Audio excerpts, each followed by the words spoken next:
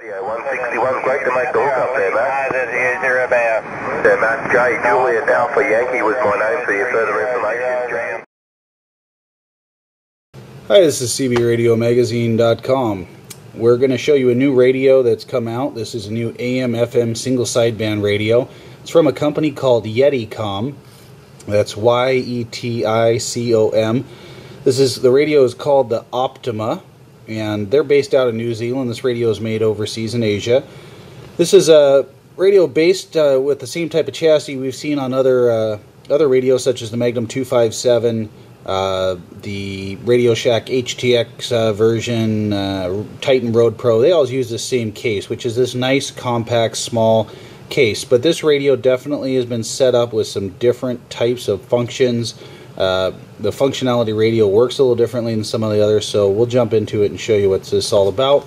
To start off, though, we'll just go through the functions, and then we'll get in and show you some of the intricacies of this radio that really make it stand out for some of the other ones.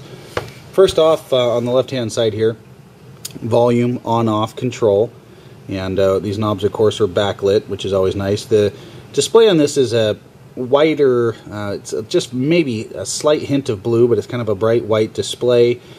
Very easy to read from multiple angles, which is something that some of these radios have had trouble with in the past, some of the other versions. So this nice display on this one is easily viewable from almost all angles.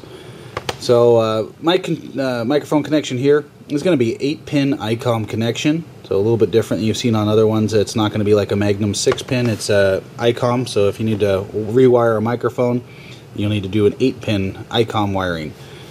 RF gain control on the outside here, microphone gain on the inside.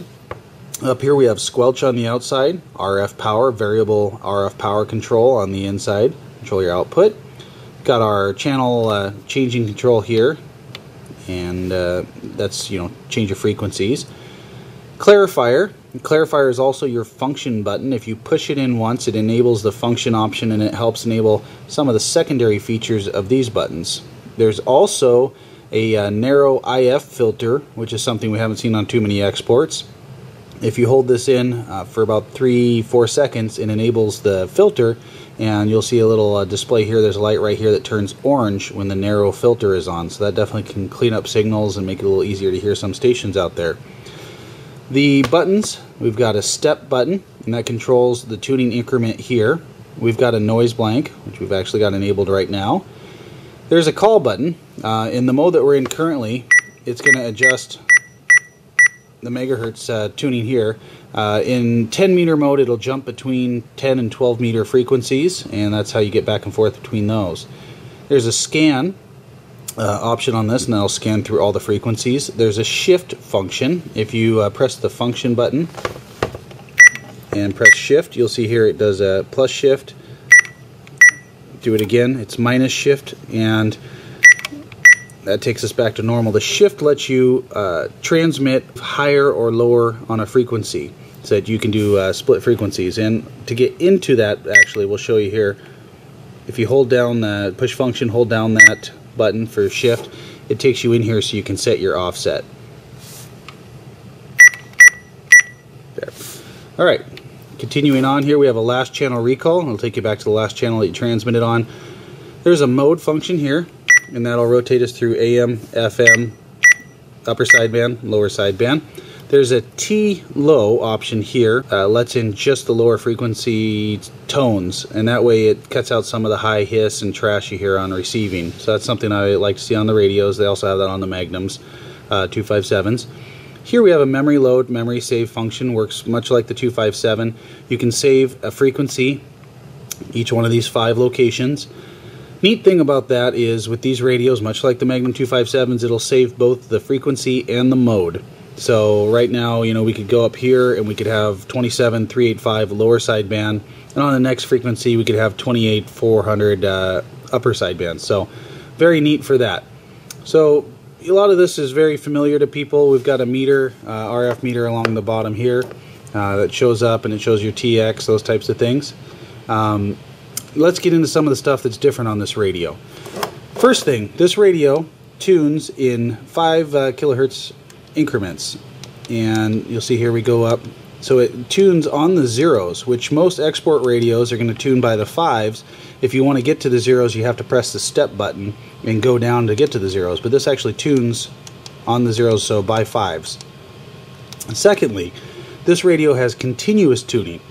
A lot of export radios, you have to hit the call button or the band button to flip through the different bands or banks of frequencies that they're set up for. This radio is continuous tuning all the way from 24.500 all the way up to 29.995. So it covers 10, 11, and 12 all the way through, and you can just scan right up and it'll just go up all the way through the frequencies all the way through.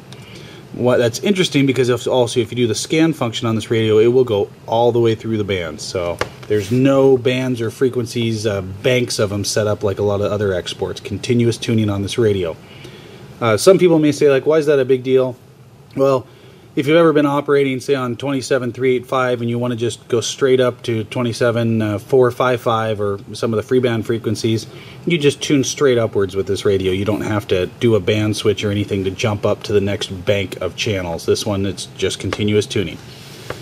So that's an interesting feature. The narrow-banded filter on this basically will cut out a lot of the noise, and that's something we haven't seen on a whole lot of radios. If you hold this in, it takes about 3 to 4 or even 5 seconds, and you'll see the light here indicate, and that means that's turned on.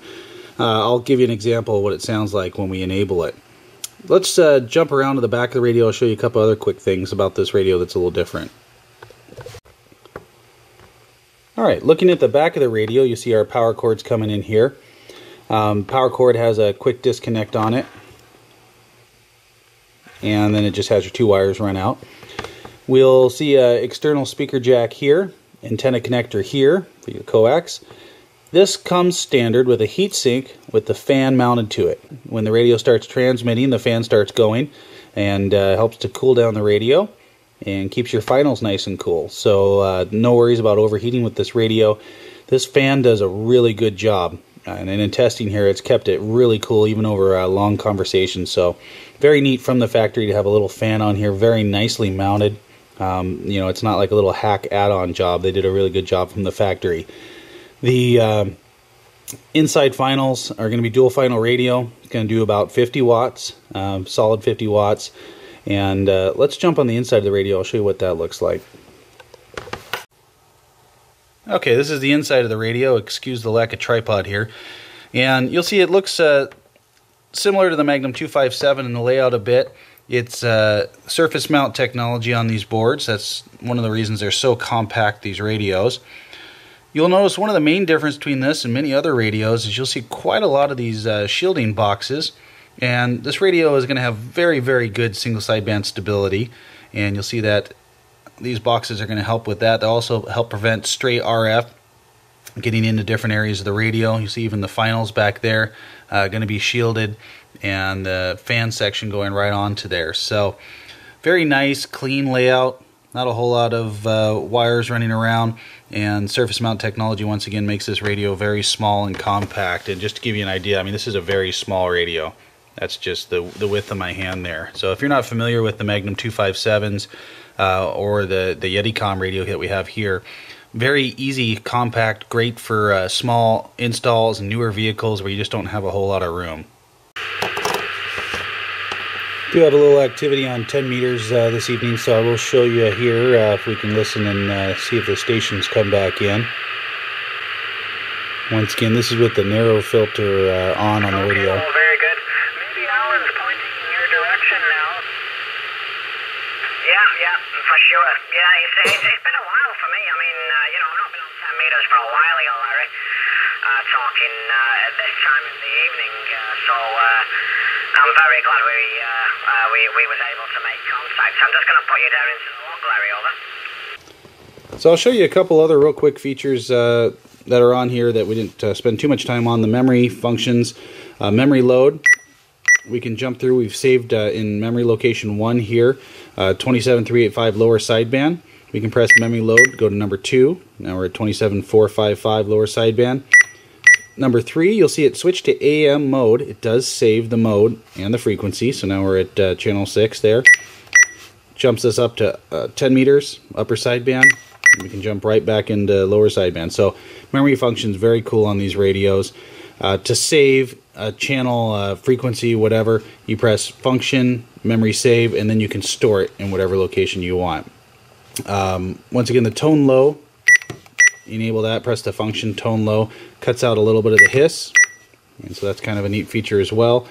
And the step feature, once again, you'll see it tunes in that 5 kilohertz step. Now, of course, you can go in and hit the step button and tune individually and go through the frequency that way as well using the step button. If you happen to stop, so let's say we stop on the 9 and we go back here, now it's still going to tune in the 5 kilohertz step, so it'll go up by 5 every time. That's kind of interesting as well.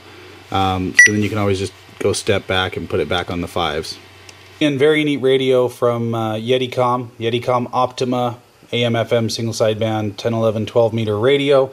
If you're interested in purchasing one of these, you can reach them out of New Zealand. It's www.survival-systems.com. Hope you enjoyed the review of this new radio.